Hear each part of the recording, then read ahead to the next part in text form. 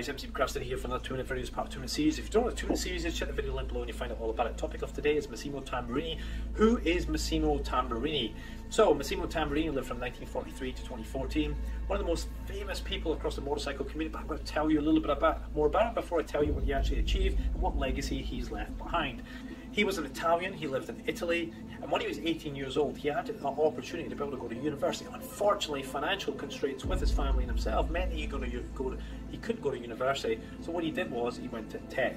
Now, unfortunately, for whatever reason, probably guessed financial, he had to pull out of tech, and he went on to work in air conditioning ducting. So Massimo Tambarini got together with two of his friends, Valerio Biaggi and Giuseppe Murray.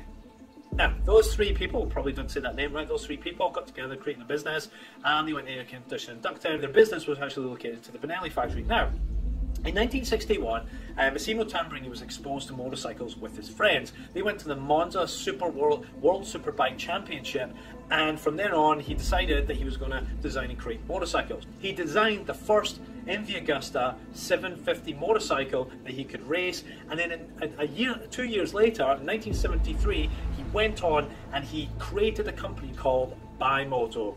First legacy right there. So after that he went to work for Cagiva. He became a recognized designer. Ducati came along and said, hey Massimo Tambarini, we'd really like you to design our next Ducati. And guess what came next? The Ducati 916, one of the most iconic bikes in the world. And between 1994 and 1996, where the Ducati 916 was in existence, they created a limited edition model that was specific to Ayrton Senna.